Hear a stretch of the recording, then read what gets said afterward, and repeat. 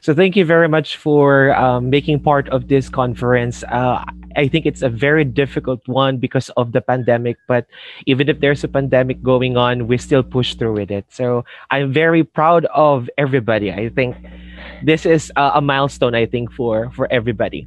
Okay. Um, Let me share my presentation to you. Okay, so my presentation is a little bit, I think, a little bit long, but then don't worry, I'll cut it short. I do have a lot of slides, but then we will just go over the data that I have. So basically, the title of my presentation, just give me a moment. The title of my presentation is Navigating Across the Realities and Morals in Thai Yaoi series, and it's probably used as instructional materials. Okay, so let me give you an introduction. Of course, the focus of this particular presentation is, of course, more on Thai Yaoi series.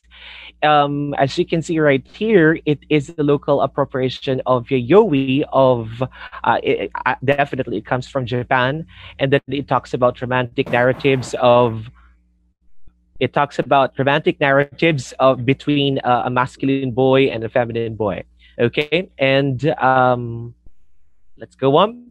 Okay, now in this particular manuscript or in this particular project that I have, I'm trying to see if there is a culturation that is happening right now in the Philippines. And definitely it has already started. So I would like to capture that particular phenomenon. Okay, so basically, of course, that Thai society and the Filipinos society, they have something in common, and that is family values and social harmony. However, there may be difference between the two because, of course, while actually Thai society is definitely it embraces change in culture and tradition at the same time, but then the Filipino society is a little bit conservative. Okay, so with that, I would like to explore, of course, the differences, of course, the difference in the culture of the two through the lens of the Thai Yaoi series. And then this is through the lens of education. Now, I'm thinking that this Thai Yaoi series, of course, since it is a form of literature, it's a digital form of literature. Then, if literature, for example, shares highlights the realities and morals of life, probably then it shares something about culture. And this is something that I would like to know and I would like to share to everybody. Now, if they do present, for example, values, the realities of life and culture, and then morals, definitely, then they may be used as instructional materials. But it depends upon the individuals who will actually use it, which are the teachers. Okay, now I actually checked some references. Just give me a moment. Okay, just give me a moment. Okay, so I checked the different references about media formats presenting LGBTQA plus life, but no studies on the realities and morals in Tayoyu's series were actually made. And then I also checked Tayoyu's series as subject of studies, but there were no studies on the probable use of Tayoyu's series as instructional materials. Studies on series as instructional materials were also checked. Okay, now most studies most studies regarding the use of series as instructional materials, they focus on language learning. But then there are only few studies on the use of TV series featuring sexuality and homosexuality as instructional materials. So with that, I came across with the following objectives of the study. So first is to navigate across the realities and morals of Tayoyoi series, and two, to confirm their probable use as instructional materials. I do have two research questions. What are the realities and morals presented in Tayoyoi series as analyzed in the critical reflections of the respondents? And then two, can Tayoyoi series be utilized as instructional materials in kindergarten, elementary, junior high school, and senior high school? So this is the method that I used. So this study used exploratory sequential mixed method, and this method is used when there are qualitative data to be analyzed, and the results are to be used in succeeding quantitative study. Okay. So basically, I begin with the qualitative study. So I chose participants. Of course, I used purposive sampling. I had 30 participants, and the inclusion criterion that I have is at least the individual must have at least watched um, one Tayoyomi series, of course, and then they were asked to do critical reflections, and then they analyzed the content of. Then I analyzed definitely the content of the critical reflections that they had, and then I arranged and presented them into themes. So for the quantitative study, I chose, of course, the teachers, because definitely, just like what I mentioned earlier, the teachers are the ones who are in charge of the instruction, and therefore they do have the ability, or they do have the freedom to choose which instructional materials can be used.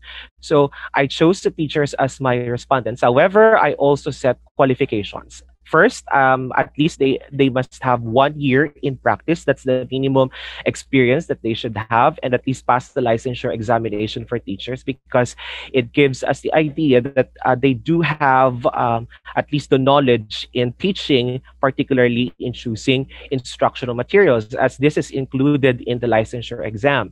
Then there were actually there was a two-part survey conducted about the degree of agreement in the use of Tayoyomi series themes as content for instruction, and Tayoyomi series as instructional material. So I used a mean and four Likert scale to get the level of agreement. Then I also used, now to further explore the data, I used the Z-score to further explore the data and to get the significant difference of the means in survey parts 1 and 2.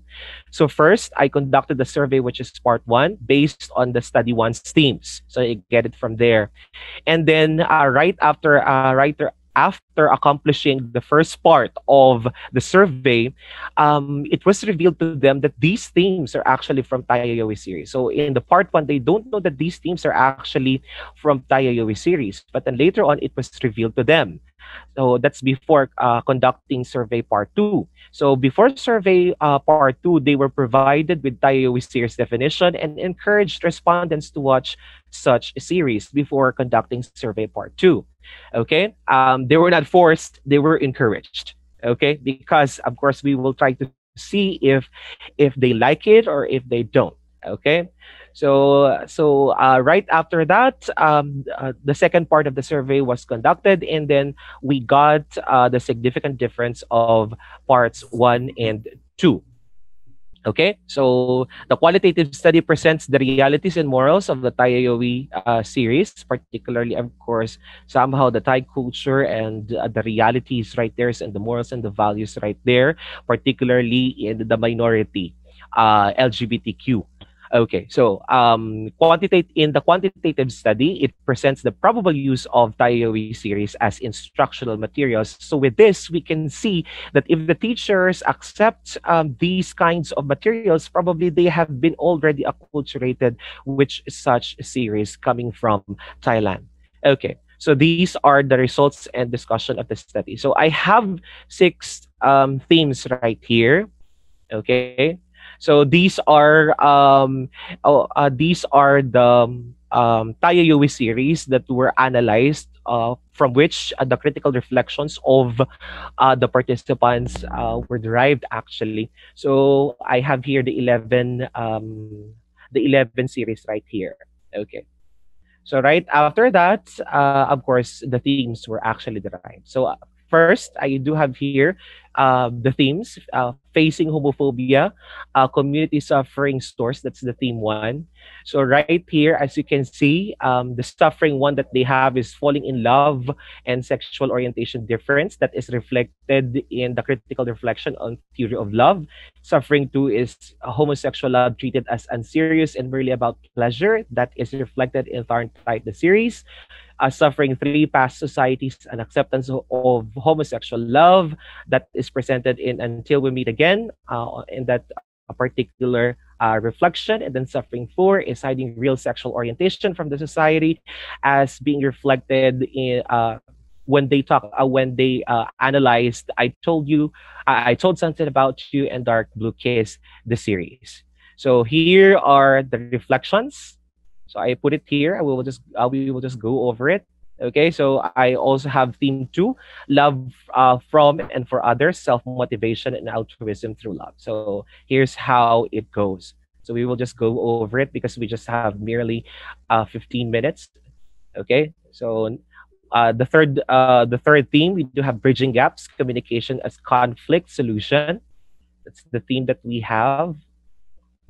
Okay, so we also have theme four, doing no harm, harmonizing, understanding, acceptance, and respect. That is for theme four. Okay. So for theme number five, change of heart, transfiguring negative to positive attitudes. So that is for theme number five.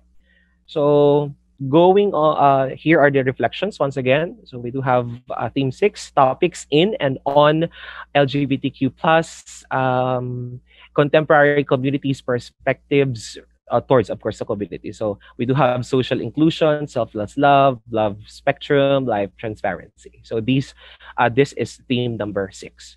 So here are the reflections. Okay. So yeah, so let's have this one. So if Tayo series present realities and morals, then can they be used as instructional materials? We know that um, one of the things that we consider in choosing an instructional material, especially if you're a teacher, is first, of course, to check if it will allow the students to learn and at the same time learn values from it. Sometimes we go on the technicalities, but but then of course we are after the values, especially in this generation. So this is the very point of this. Okay, so let's talk about Tayo Yoi series probable use as instructional materials. So in the first part of the survey, what was checked was the agreement degree on Tayo Yoi series themes as content for instruction. Then just like what I mentioned, it was revealed to them right after answering, it was revealed to them that these themes were actually from Tayo series. They were provided with the definition of Tayo series and they were encouraged watching the series. So for part two of the survey, um, what was gauged was the agreement degree on Tayo series as instructional materials. So as you can see right here, this is the result. Okay. So what you see right here is actually the mean. The 4-point Likert scale that we have, legend is right here, 4, which means strongly agree. 3, agree, 2, disagree, and number 1, strongly disagree. So if you will notice, let's take a look at this first one, degree of agreement on teaching the emerging theme of the qualitative study, which is teaching the causes of suffering, and it's teaching through Taya Yui series. So the red one, in here, in this red one, the participants were not yet informed that these were actually from Taya Yui series. So basically, if you will notice from kindergarten, of course, they tend to be they do have a disagreement in the use of teaching causes of suffering. Probably it is too early for them. Okay. However, the limits of this study is definitely just knowing their preference or the degree of agreement. So the reasons were not actually included in this particular manuscript. It may be part of another further studies. Okay, so that is part of the limitations and the recommendations that I have. Okay, but then as you can see, as the level increases, of course they tend to accept such thing. Then they were informed about Tayo series, and then they were asked to watch it. And right after that, this is the result. So it seems that there is indeed, it's really obvious that the agreement decreases. Okay, so as you can see right here, this is what we have. So this is, we will not go over everything because we're going to focus until theme 6. It's much better if you're going to read, of course, the manuscript. But then in most cases, this chart, as you can see, there is indeed, even if you don't look at even if you don't look at the very thorough difference, of course, that is shown by z-score and the p-value right here, you will notice in this diagram that there is an indeed significant difference. So okay, so let's go over the data. Okay, so let's have the conclusions and recommendations. So let's have the research questions and the conclusions. What are the realities and morals presented in Thai Yaoi series as analyzed in the critical reflections of the respondents? First, homophobia is a source of community suffering. So kindly omit this one. Self motivation and altruism can be achieved through love. Communication can solve conflict through understanding, acceptance, and through understanding, accept, and respect follow. Then love and healthy communication change negative to positive attitudes. And then the next one is Tayo series confirms that LGBTQ plus community faces social inclusion, shows selfless love, presents the limits of life transparency, highlights the unique ways of love. So for the next one, so can Tayo series be utilized as instructional materials in kindergarten, elementary, and junior high school and senior high school? So just like what I have shared to you earlier, of course, in the lower levels, definitely you will notice that they are not in the level of the level of agreement is low, or they do disagree in the use of Taiyoi series. But then upon the increase of level going to senior high school, they tend to have a higher degree of agreement. However, in senior high school, they still remain to be undecided, nearing to disagreement in teaching contemporary communities' perspectives, particularly in the use of Tayo is here. So here, it is clear that though the teacher respondents agree on teaching the emerging themes as contents for instruction, but then when it was revealed that it is from Tayo series, they are still not in favor of using Tayo series as instructional materials. Okay, so in other words, as teachers approve of which instructional materials are to be used in class, and they disagree on the use of Tayo series. Therefore, so far, the series cannot be used as instructional materials in the Philippine setup, particularly. Okay, so implication on culture and instruction. It can also be deemed that though the Thai to Filipino acculturation process happens in the Philippines through Tayo series, the academe is not yet ready to embrace such a series as part of the instruction and its materials. In other words, the culture of the Filipino instruction remains conservative and unculturated by the rising pop culture of the Thai people.